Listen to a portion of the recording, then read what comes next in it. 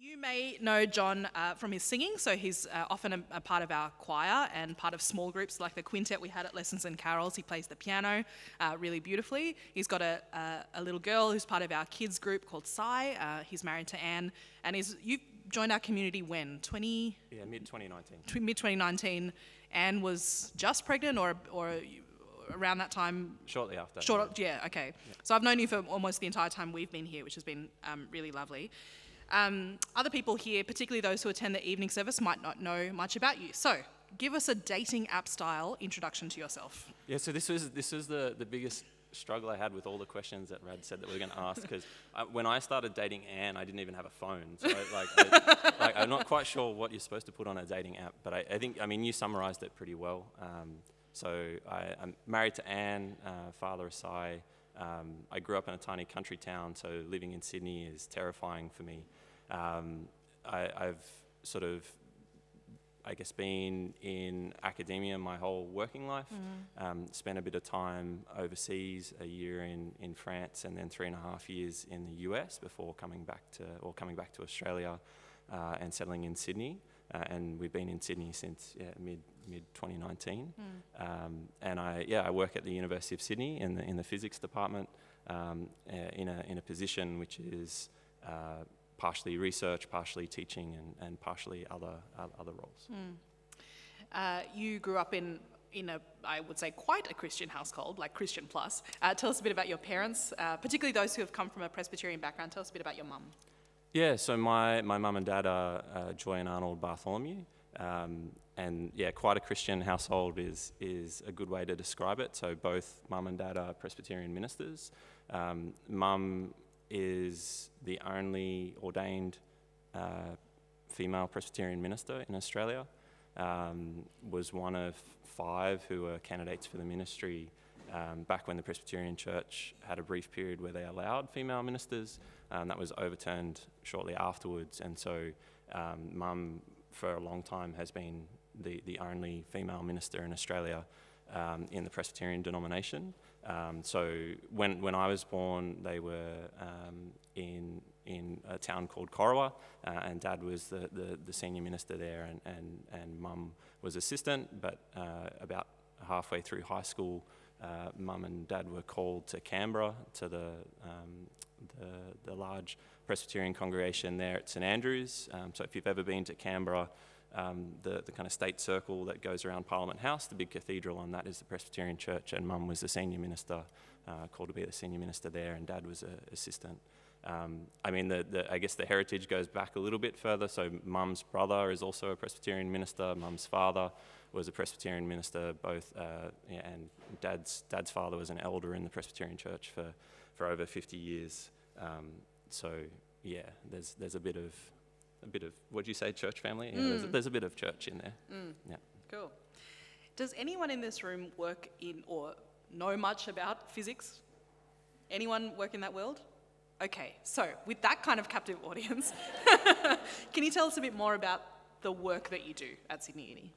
Yeah, I was just saying to people on my table, usually when I start talking about physics, people are kind of like, oh, I have this really other important thing that I have to do. And so I was like, it's a casual enough setting that people can kind of sneak out without offending anyone. So I guess physics is the study of the natural world.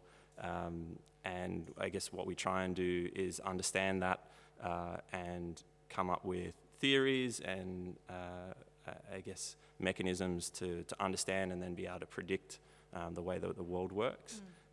For me, I work in quantum physics, so I'm an experimental quantum physicist.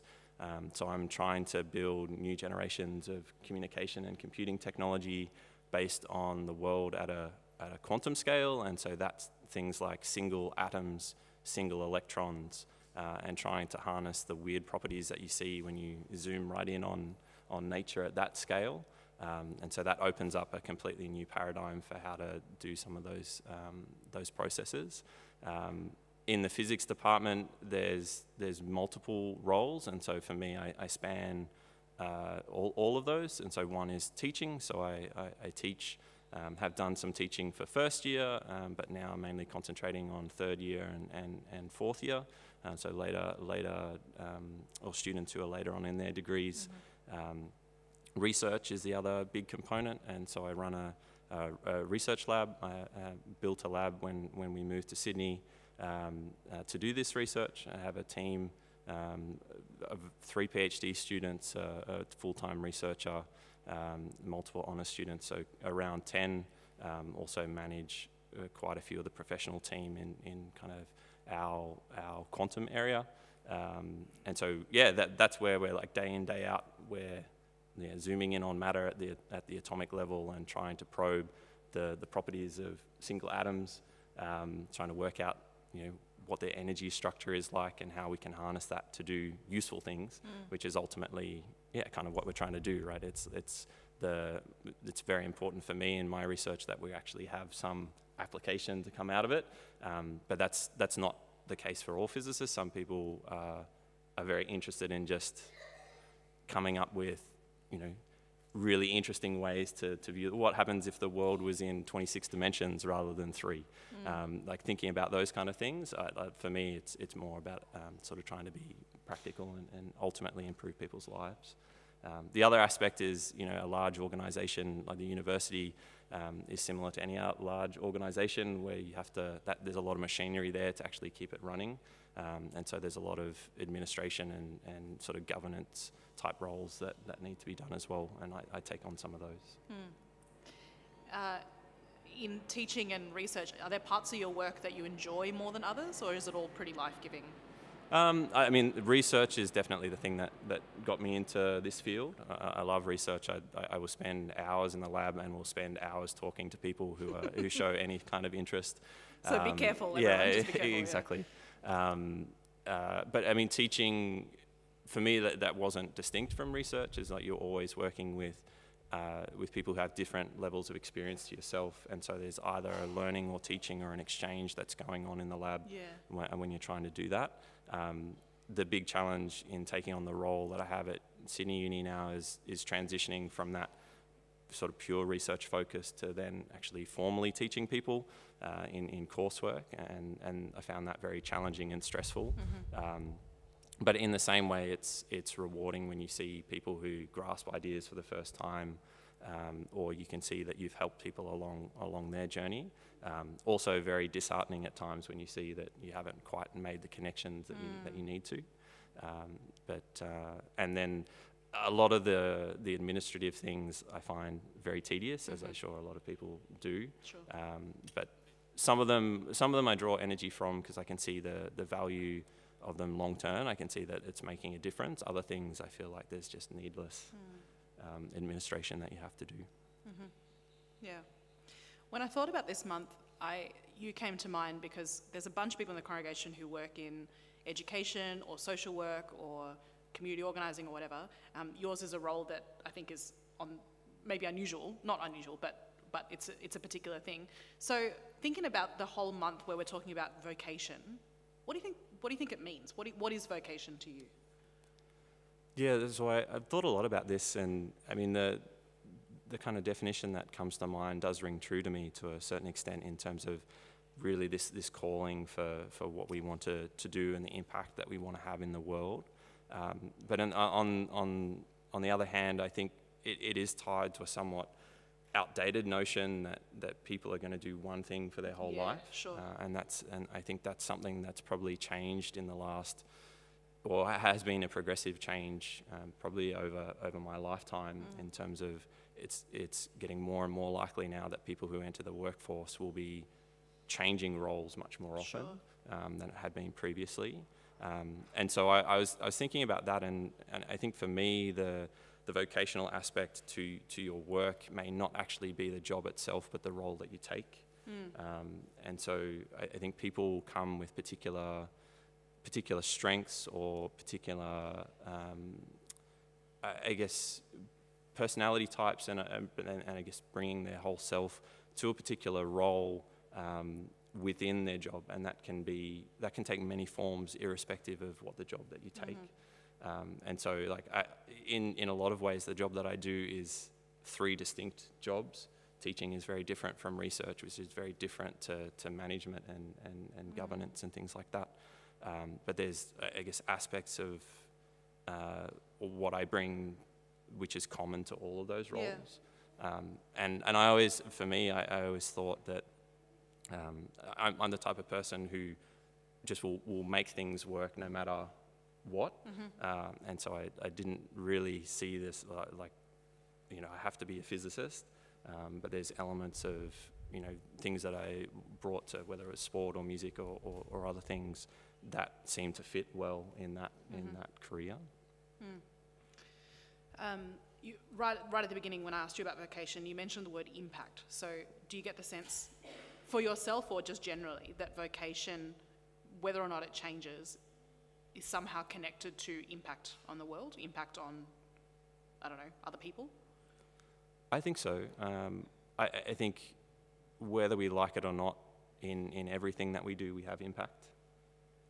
And so in that idea of vocation, I think for me, there's a desire to actually be conscious about, well, this is my role, and I have a vision for how this can work, and I should be, for me at least, it's thinking about, okay, how do I make things better? How do I improve things for people? How do I make people feel more welcome in the space? How do I actually translate what we're doing now to be out there in the real world, rather than just in the confines of a lab? In the teaching, it's often about, well, this isn't just a classroom where we're teaching you equations or you know, how an atom works. Like these are skills that you should be able to take with you to analyze complex problems, no matter what you do. So I think for me, impact is inevitable, and like being conscious actually about that you are having an impact, like is helpful for me to actually think about, okay, well, let's try and make that impact a positive one. Sure. So you are an academic and a teacher, you're a musician, a very gifted musician, and you, like, more in school than now, were into sports. Are you still playing anything? Not really. It's as the academic career has taken off, the sport has kind of subsided. Anything particular that you were into? I played a lot of field hockey. Okay. Yeah, cool. Yeah. I imagine it's easier to find, to feel connections between your music and your sense of faith, your music and a sense of discipleship. There feels like, you know, it's art, so it makes sense. Are there ways that you can think of that your faith intersects with or even informs the work that you do? And the flip question is, do you think that your work informs your faith?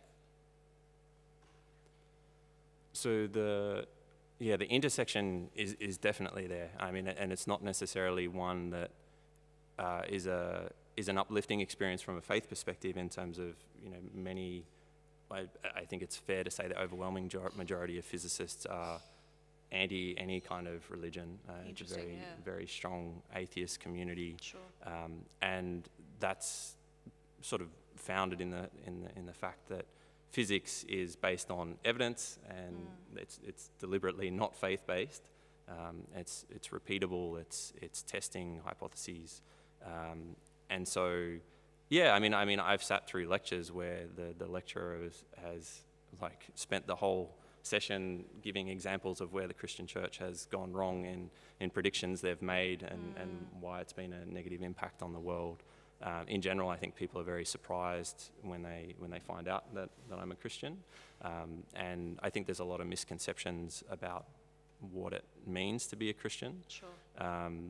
I mean, for me, the biggest intersection that I found, which I think has been surprising since I took on this role at the University of Sydney, is actually from the people perspective. Like, one reason I got into physics was that I was like, well, the worst comes to the worst, like, I can't harm the atoms, like they're there. They're like, just gonna be there, right? yeah. It's like, I'm always amazed by people who work with, you know, actual humans, and improving their, like, in a more direct way in terms of medicine or you know, psychology or things like this.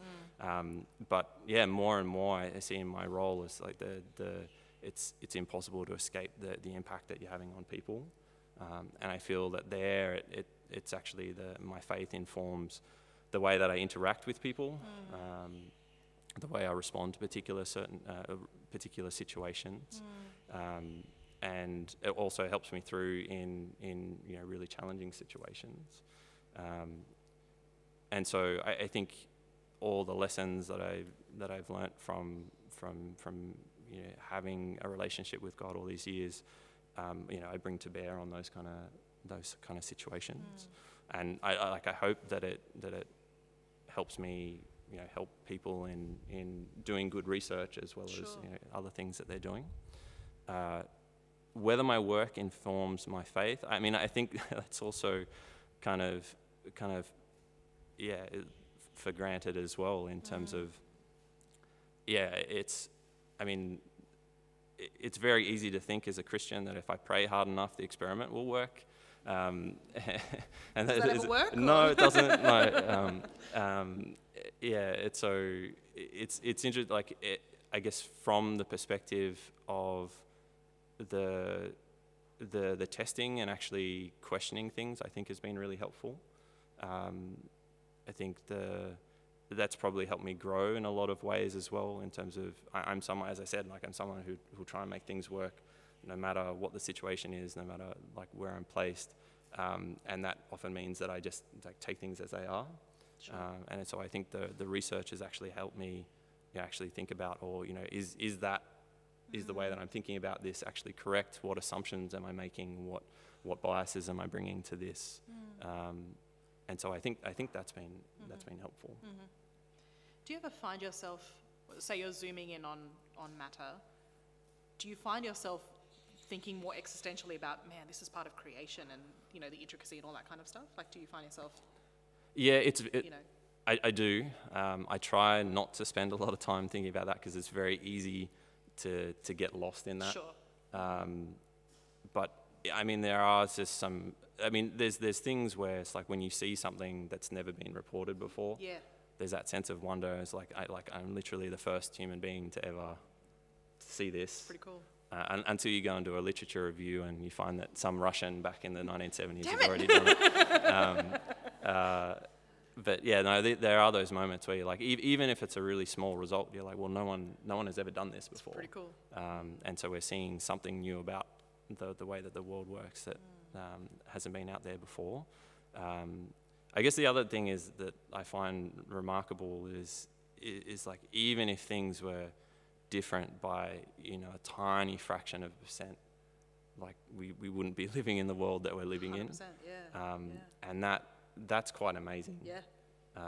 And I guess the common or one of the theories behind why that is that there's just a multitude of different universes where everything is kind of slightly different, and we just happen to be living in one of them. I find that a very troubling hypothesis because it kind of makes me feel meaningless and worthless. But yeah, no, there's definitely those moments where you're like, okay, this is pretty amazing. But yeah, I try not to think about that too much because it is very easy to go down those roads and weeks later you're like, oh well. What was I doing? Yeah, exactly. It's like I should fix the laser. Yeah. When we were talking about vocation before, you mentioned the kind of outdated view of a singular vocation or a singular, path. Do you think that your own sense of vocation has already changed in the 30-something years of your life? Like, when you were a kid, did you know that this is what you wanted to go into? So just on the premise of the question, it's not necessarily outdated, Okay. but like maybe the concept that's the only path. Yeah. Certainly for people, I think it's like you wake up one day and you're like, I'm going to be this, and then like that's perfect. Yeah, definitely it changed. I don't think being an academic was on my radar when I was growing up. I grew up in a tiny country town. I thought I'd be an electrician, and yeah, like wasn't particularly good at maths. And moved to Canberra and had a few experiences where it was kind of like, oh, okay, that's the way maths works. And didn't really know what I wanted to do through high school. And in the end, went into physics because I was really dissatisfied with the HSC physics course. You felt like... I felt like I did no physics in the course. There was one calculation I did in my HSC physics exam. I can still remember the question. And so I was like, oh, I'm really interested in this, but I don't feel like I got to do any of it. So... then did physics at uni, and then one thing led to another, and here I am. Yeah. Do you feel like the love grew as you kept studying it? Oh, 100%. Yeah, like I can point to a moment, a couple of moments, and like one of them, I was doing a third year atomic and laser physics course, and we had a guest examiner for our end of year exams, and I'd done a project on making holograms, and this guest examiner was like, oh, I make 4D holograms in my lab. And I was like, oh, that sounds interesting, you should come and see it. So I went and visited his lab, and he showed me liquid helium for the first time. And so, brief diversion into liquid helium, so this is amazing. So, liquid helium is a special type of liquid that can go what's called superfluid. So if you imagine, boiling water, it's quite turbulent, right? There's bubbles going all through it. When helium boils, it boils at a temperature about 4 degrees above absolute zero. When helium boils, it looks like that. It exactly looks like boiling water. But if you drop the pressure just a little bit, and the temperature drops as well, then it stops. Even though it's still boiling, it goes completely still. It's like the most pristine, volume of liquid that you've ever seen. So it's in the special devices that we use to cool things down, called cryostats. The particular type that we were working with in the lab, it had a window, so you can sort of send a laser beam through it, and you could look at this liquid boiling away, and then the temperature would drop, and then it'd just go completely calm, and you'd just see this perfect meniscus in the window. And yeah, I was like, oh, I can do that.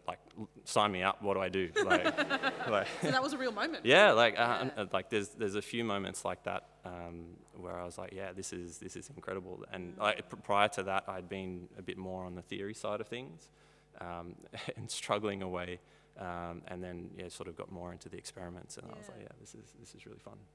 So you went into physics because you wanted to learn more, and doors kept opening up, and here you are now.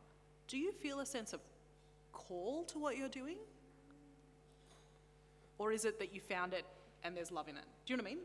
Yeah, I don't. Yeah, this was informing, I guess, what I said earlier in terms of I've never felt a particular call to do physics. As I said, I've growing up where I did, I feel like I could have easily become a shearer and would have had a very happy life, shearing sheep. I think what I do find a bit more of an aspect of call is the roles that I take within that. Okay. And so, yeah, as hard as I fight it, I often end up in positions of leadership and being able to influence things. And yeah, you talk to Anne, and she'll constantly say that we're constantly having discussions about I should say no to more things, okay. But these things still sort of keep coming up, and things sort of generally tend to go well. So I think that has been a bit of a calling in terms of taking on those, guiding roles or mentoring roles or sort of, governance roles in some of these organisations. And then taking a step out of the university work that you do, what are some other ways that you live out your faith in your life? So I think it's mainly in the expression of it is the luck community. Okay. In terms of try and be active here and contribute where I can, and I guess just with family as well, trying to be a good dad, trying to be a good husband, son, in that kind of respect too. I was thinking at the moment that's kind of that's the sum total. The work is pretty all encompassing. Yeah, so, sure. And I guess just being conscious that, as I said, impact is unavoidable, and so just being aware in all sorts of situations that you are having an impact on people, or you can influence situations. Okay. You found luck in 2019. My final question is why is luck your home, and what's your vision for this church? So when we moved to Sydney, Anne and I took the same strategy as what we'd taken in other parts of the world, where we looked for churches that had a similar, I guess, liturgy to what we'd been. Both of us grew up in the Presbyterian church, and so that kind of service and liturgy was something that we felt very comfortable with. Knowing the Presbyterian church in Australia, we kind of felt that it wasn't a very good match for how we viewed Christianity anymore. Okay. And so we knew the uniting church was a possibility. So we then, drew radiuses around where we were living and said, okay, well, where should we look? And so Luck was the first one that we came to, and we looked at a few other congregations around, and went to a few of the Anglican churches as well. And I mean, it similar to other congregations that we've been a part of, it just felt very comfortable. I mean, there was very nice links in terms of having grown up with two parents who are ministers, like seeing the team ministry. I think that's a really powerful thing, and in some ways a better reflection of actually what ministry is like to have a minister and then the minister's partner and to not give them a role always seems quite weird to me, because they're always there, they're always doing things anyway. And so to actually have that formally, I think was quite good. The music is important to both of us, and so that was great. And kind of having that nice mix of the tradition with the more modern aspects. And very powerful to be part of a congregation that's, out there actually trying to have an impact and make a change. And as I said, for me, as someone who's just quite comfortable not necessarily comfortable, but hesitant to be an agitator or to push for change. I like the challenge that this congregation brings in terms of highlighting things that maybe I haven't thought about before, or I've thought about and want to be a part of. And so, I mean, that's I think one of the reasons why we've stayed, and it's been very welcoming as well, and very supportive. I think we had a pretty challenging time during COVID, with Si coming along, and the support of the congregation we very much appreciated.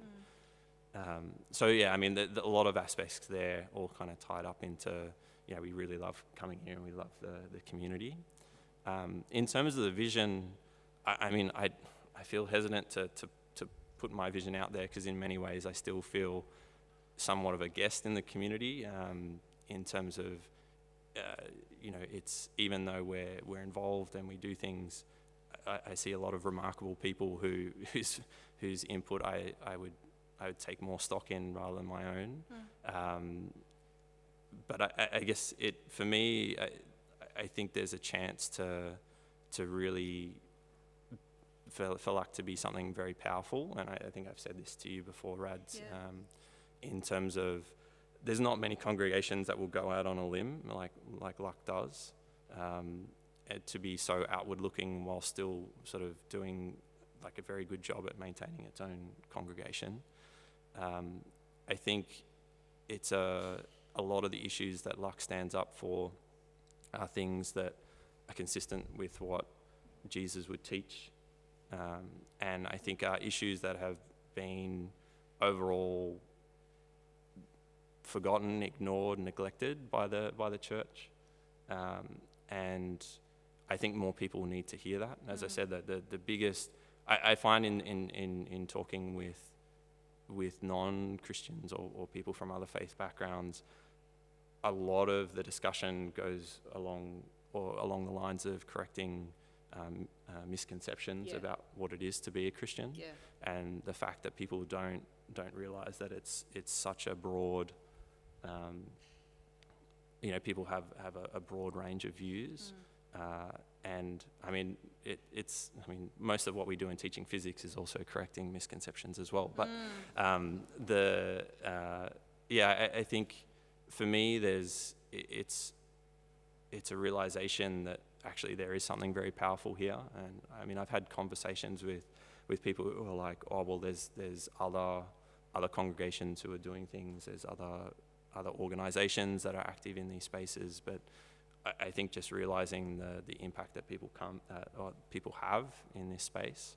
I don't know, for me, it's like anytime I hear someone who says, I can bring my whole self to church, that's quite amazing. And something that's rare, I think, in the churches that I've been to. And that's not and that goes across, you know, all the demographic categories. I think a lot of people feel like they have to leave a whole bunch of themselves at the front door so that they're not struck by lightning as they enter. And so I feel that realness is actually very powerful and can be used to be outward looking, to really have transformational impacts. And I don't know, maybe it's because of the roles that I'm in at the moment, but I don't see why that impact should be local, or even state. I mean, like this is something that I think that, you know, Australia needs. So I don't know. I think there's a lot of scope for luck being a leader in that, in a lot of these things. Does anyone here have any questions for John?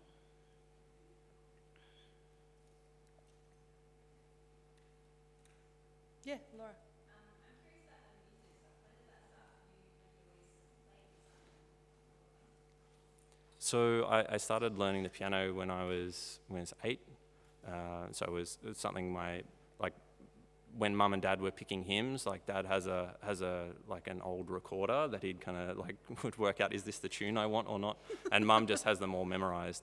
But they were always like, you should learn music so that you can at least sit down and play a tune. So it started there, and so I learnt most of the way through high school and sort of did the exams and all those kind of things. And then since high school, it's mainly been playing in church settings. Have dabbled in other instruments, but like piano was one of those things. When we were in the US, the university I was at had like music studios where you could kind of lock yourself in a soundproof room that was only just bigger than a piano. That was kind of my happy place. That's like Nobody can hear me. No one can hear me. It's like I'm completely shut off from that. So but it's always I've always enjoyed playing in the church settings. And you just you've just always had a pretty solid voice as well, like that's just been part of your life? I mean, I always wanted, when I was little and the church had a very small choir, I always wanted to join, I think much to the annoyance of like the older congregants. And they're like, oh, well, he's the minister's kid, we better let him join. I guess like did a lot in school, in the bigger choirs and things like that, and found it very helpful for the piano, and that was kind of, again, like, don't feel like I have a particularly good voice, but can like hold the right note, and so Anyone else? Yes, Lee. What do you think of the way physics is portrayed in media and popular movies? Are you thinking Big Bang Theory or just generally? Ant-Man, okay. Yeah, it's really, so that a colleague of mine in the US is the main consultant for the Marvel series, and so it's tricky, right? Because anytime you're trying to get across complex ideas in a simple way, like there's areas that might not be accurate. So I mean, I think in some ways it's good because it's out there. It means that people are actually exposed to it, and they can go out and find more if they want to.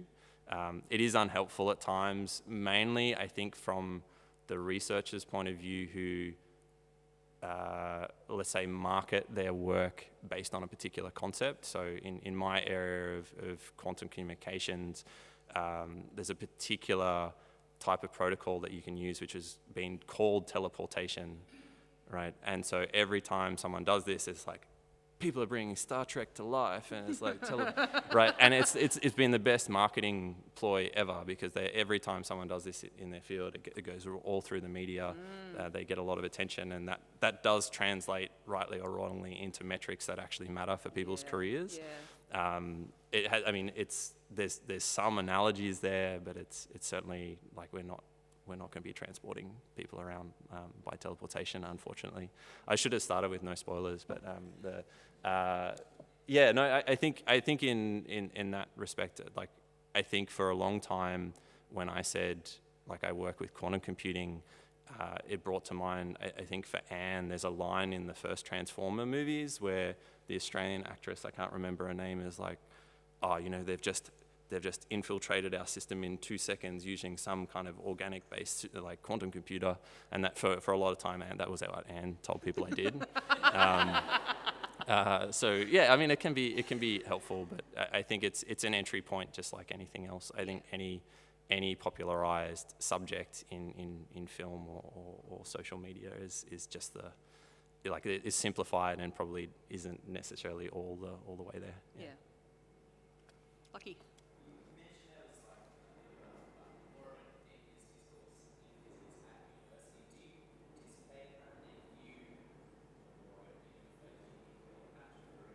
Ooh. So This is participating in faith discussions at the university, and whether that. So it doesn't come up often,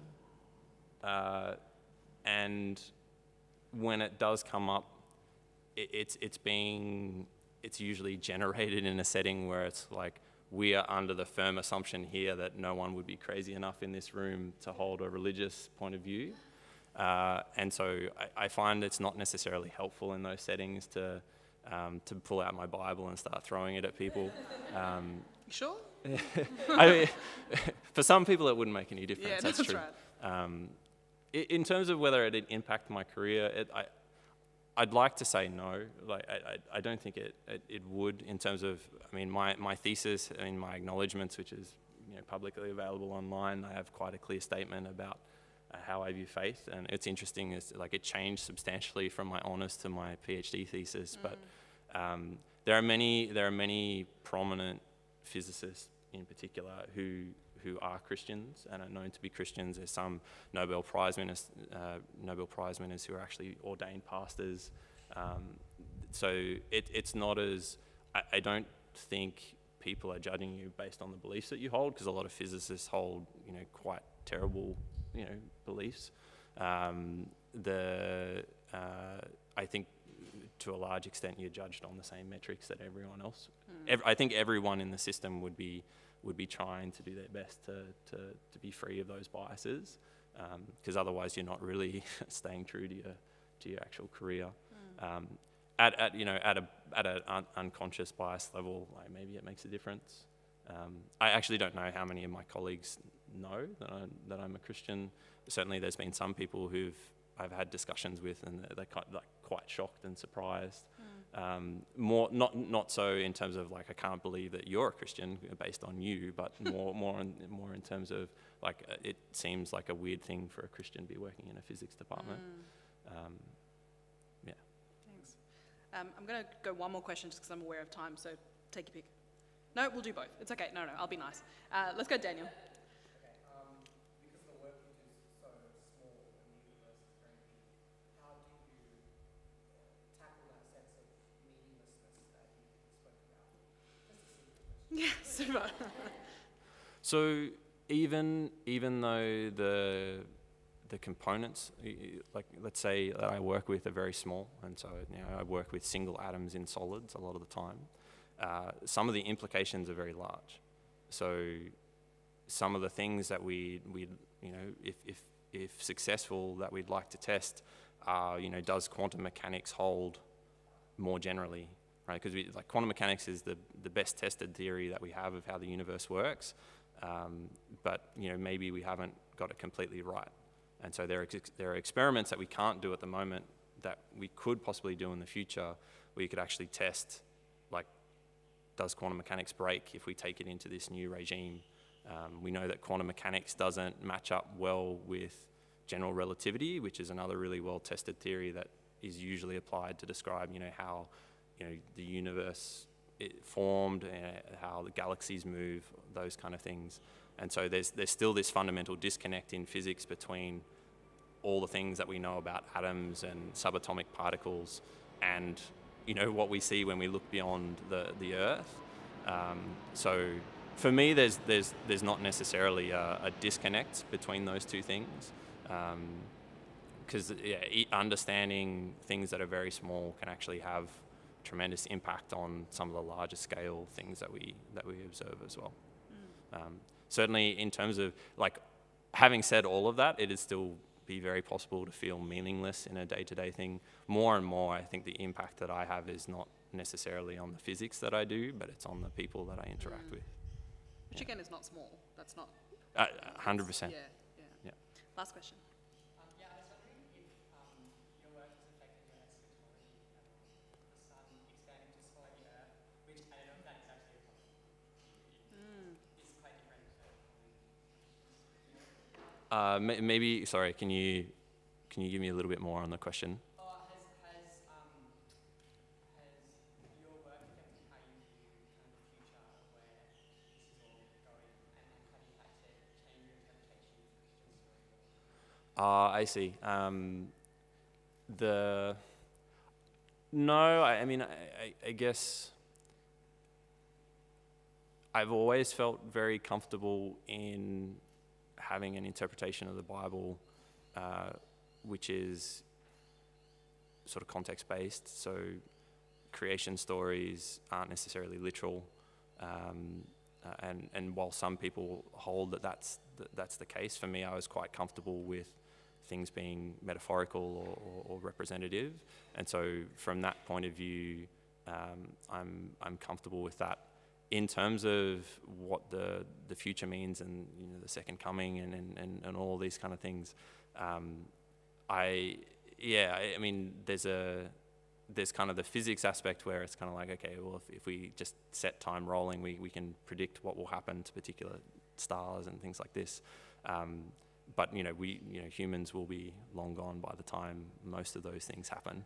I actually haven't thought about how that impacts, so the end time, so to speak. I haven't given that any thought. As I said, I try, while all of these things are really interesting, as I say, usually my students are like, why is the laser broken? Why is the you gotta try and balance some of these things. So I do deliberately tend to avoid some of these bigger questions, because I just know for myself that it's quite easy for me to get lost in that kind of stuff. Well, I'll give you the next week to think about that eschatology question. Yeah, right. Okay. Bring a well-formed answer next exactly. week. Yeah.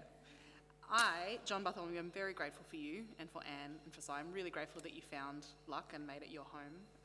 Baptizing Si with your mum was a real honour for me, and I'm really appreciative of how you have shared this part of your life this morning. Evidently, it's been interesting, because we've been going for a while. Just really, really grateful for you. Please express your thanks for John.